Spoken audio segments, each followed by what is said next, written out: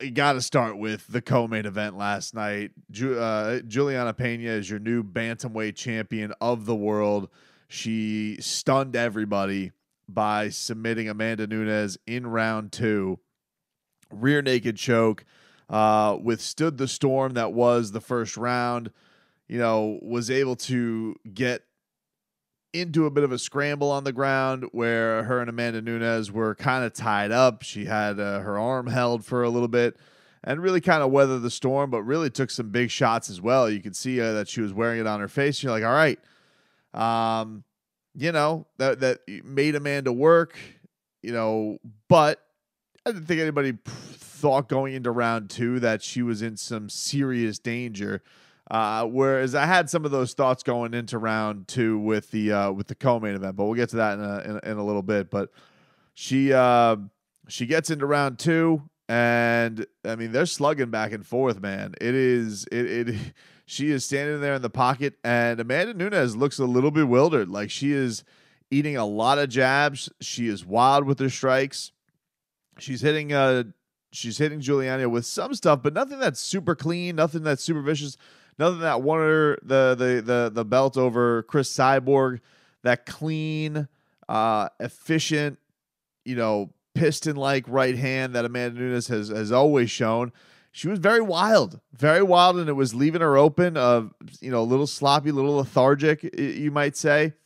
And Juliana Peña was taking advantage, just peppering her up the middle with big-time jabs and hurting her. And you could see that Amanda's eyes were getting big and wide, and they were, Juliana was, as the round goes on, the steam on Amanda Nunes' punches were lessening, and it seemed like that her shots were really, really bothering the champ. So ends up getting her down. She takes her back, and basically as soon as she gets her arms around her, Amanda Nunes taps out, and we have a new women's bantamweight champion of the world, the Venezuelan Vixen, man. And what a story it is. We were talking about this. I'm doing a new show now on BetQL Tapped Out, so we're doing a big preview show. And we had Sugar Rashad Evans on the show, and shout out to Rashad for joining the program.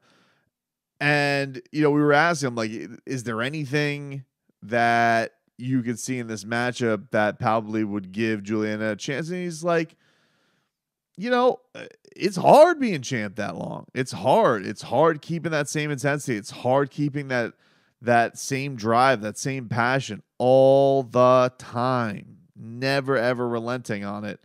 And Amanda's had a ton of changes. She's now been defending a couple divisions.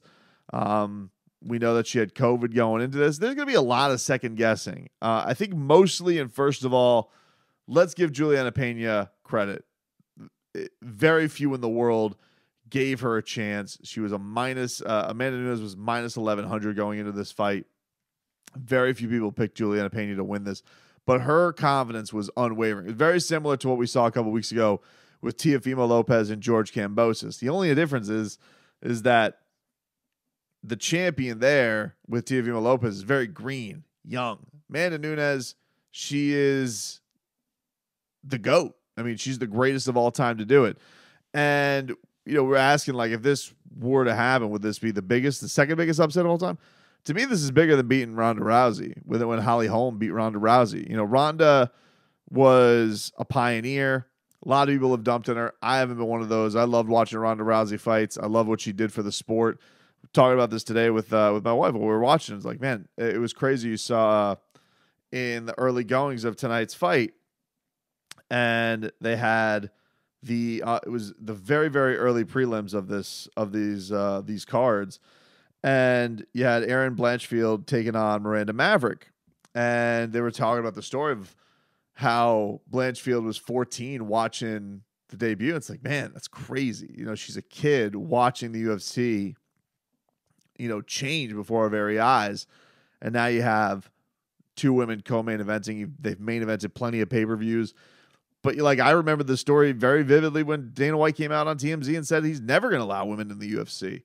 So, and it's so crazy that the women in this sport have been so fantastic. They have some of the most holy bleep moments of all time. You think of what Holly Holm did to Amanda Nunes. You think of what Miesha Tate did to Holly Holm. You think of, Rose Namajunas and her first knockout over Joanna Jędrzejczyk. All of these moments, Amanda Nunes knocking out Chris Cyborg. Like these moments that some of these ladies have been able to put forth to thrill you as a fan has been absolutely unbelievable. And Juliana Peña now goes in the pantheon of that. And honestly, I think it stands the top just because as great as Ronda was, and she was great, and I do think that fight against Holly Holm was probably watched by more people because, Ronda was doing crazy pay-per-view numbers. Amanda was at a point where she felt peerless. Like nobody really had a chance against her because she had beaten everybody. She had beaten Ronda. She had beaten Miesha. She had beaten Holly. She had beaten Cyborg, beaten Valentina Shevchenko twice, no matter how close you thought it was. With Ronda, it was like, yeah, she was beating everybody, but there was really nothing to compare her against, It's like, it's like comparing it to the pioneer days of the UFC. And so, yeah, this for me is a bigger upset than it was with Ronda Rousey losing to Holly Holm. It's a bigger deal.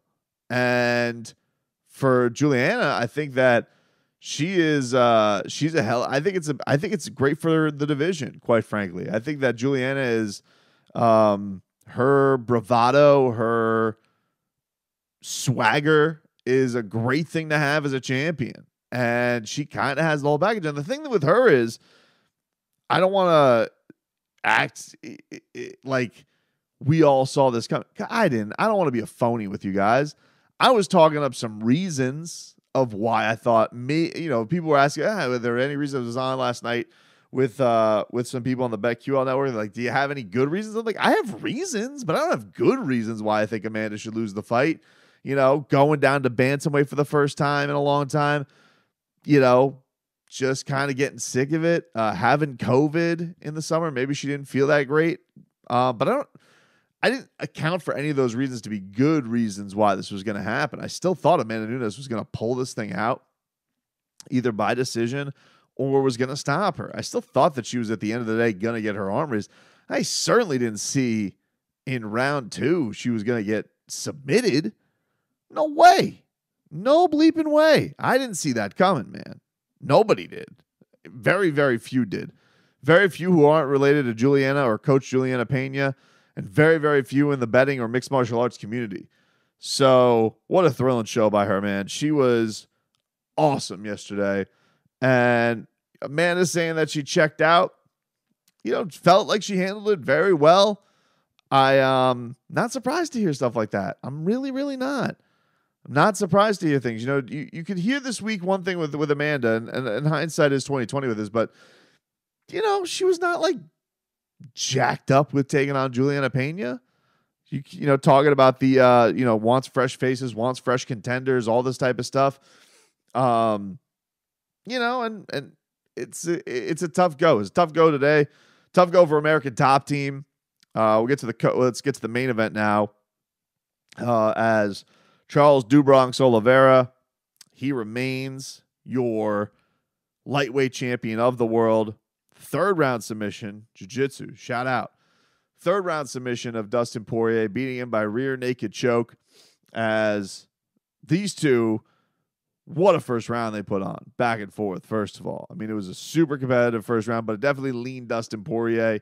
This is the second time we've really seen Charles Oliveira now. Back-to-back first rounds. First when he won the belt, and now where he defends the belt, where he took some serious punishment. I mean, he took some serious punishment, but the thing that was always crazy about it, I don't know if it's like a cage dope type of thing, or or he's just genuinely hurt and is tough as hell. But every time he kind of like took a shot and was like, looked like he was eating a lot of power and was getting knocked back. He got right back into Dustin Poirier's kitchen each and every time. Each and every time he took one of those bombs from him, and it looked like this was going to be big trouble for Charles Oliveira. He got right back in Dustin Poirier's face, and I do think that you saw a little bit concerned at the end of that first round. Excuse me. Dustin's like, man, this guy's not gone yet, because I mean, genuinely, I think you see Dustin hit those shots on a lot of guys, and they go. or they're just severely deterred and it's going to be a matter of time. Charles Oliveira looked fine. Like he took a lot of punishment. Sure, his face didn't look great coming out of the corner, but he didn't look shook. He didn't look shook. Didn't look shook at all. And then they get into this weird scramble where Dustin's gloved. There was some dirty tactics with Charles Oliveira. It looked like he grabbed Dustin Poirier inside of his glove. Dustin ended up rolling and then basically having Oliveira on top of him. And so he starts like tightening him up, and it kind of looks like he's trying to neutralize him basically so the ref will stand him up. But the strategy kind of backfired on him throughout the round because Oliveira then started finding his range with the elbows and really started landing some big, big shots. And two of the judges gave Charles Oliveira a 10-8. I didn't think it warranted a 10-8. I didn't think that he inflicted enough damage. It was an unfortunate position that Dustin Poirier was in, but I didn't feel like it was like a game changer. I didn't feel that. But certainly Dustin had to be feeling a little bit shook from the fact that he had the first round that he did. He had so much success, and all of that kind of felt like it was erased after the first round. And third round happens after that second round, kind of a debacle for Dustin Poirier. But okay, that round's behind you. It's 1-1, I think, in most people's eyes. And they go to round 3, and very quickly, Charles Oliveira gets in transition, gets Dustin Poirier's back, climbs up on his back, and puts him out like a reptile squeezing the life out of its prey. And that's all she wrote. That's all she wrote. Charles do Bronx Oliveira is your champion. Huge for him. I mean, what does this mean for him? Okay, the things, guys, if you're a listener of this show, I'm a huge Dustin Poirier homer. One of my favorite fighters, probably my favorite fighter on the roster. I love watching Dustin Poirier. This was the last, I was very much rooting for him to get this. This is the last box to check for him to become undisputed champion of the world. And put it off a little bit because he was, was presented with the opportunity to fight Conor McGregor again. And instead, now he's kind of back to the drawing board. He's now lost in the undisputed championship fights twice. He's been choked out both times. And had his moments in both of those fights where, had the submission hold on Khabib. And then in this one had the great first round. But is now kind of back to the drawing board. I don't know where he goes from here. It's going to be an interesting thing. He did talk in the lead up to this fight that he was maybe going to go up to 170. I would say this, seeing the way that Charles dealt with him on the ground, the matchup that I was thinking of between Dustin and Kamaru, man, I think that would be trouble for him, or even him versus Colby. I think could be a little bit of an issue for him for sure, because there are some really good wrestlers at 170. Listen, he's got some, and then you think maybe about a Hamza Shemaev or something like that. And then listen, there's still Islam Makhachev and Beneil Dariush who are coming up. I think the thing for Dustin that's going to be interesting though is like, do you want to go to 170? Where you will have your hands full with some grapplers, but you probably will still hold your own as a striker for sure. And I think they're bigger fights. Or do you want to be in this lightweight division where, all right, who's there? You got Michael Chandler. That's a good fight. I'm into that fight. But what does that fight really do for Dustin Poirier? It's huge for Michael Chandler. Michael Chandler was talking a whole lot on Twitter tonight for a guy who was knocked out by Charles Oliveira in quicker fashion, lost in quicker fashion than Dustin Poirier, but for some reason was feeling froggy as all hell. So that doesn't really do much for Dustin. For Islam Makhachev and Beneil Dariush, does he want to be like the gatekeeper guy? I'm not saying that he can't win those fights, but what do those fights do for him? And then Gaethje, he's beaten already, and Gaethje's probably going to fight for the belt next, which we'll get into that with him and do Bronx in a second. But, I think that he probably would look at the landscape right now at lightweight and be like, yeah, maybe it is time that I go up and he can go and fight, Dustin Poirier, Vicente Luque, Dustin Poirier, Stephen Wonderboy Thompson. And yeah, he's going to be the shorter of those guys. Dustin Poirier, Gilbert Burns. Like, there's a lot of fun fights. If he did want to go to 170, there's a lot of big fights. There's a lot of fun fights. And I think he gets one win. If he gets one high-class win in that division, I feel like he's probably going to get a chance against Kamaru Usman because Kamaru Usman's looking for big-time fights. So there's always a debate about guys jumping up, jumping in divisions, all that type of stuff. For Dustin, I think he's done all there is to do. If he were to fight Charles Oliveira again, would he have a chance? Yeah. I mean, we saw that he had some strike. Could he come in with a better game plan? Perhaps. But, man, Charles Oliveira, after suffering what felt like Dustin Poirier's best punch, he found the path to victory very, very easily with the ground game. So, I don't know. I think for Dustin, he has to figure out what he wants to do there. For Oliveira, yeah, he'll end up taking on Gaethje.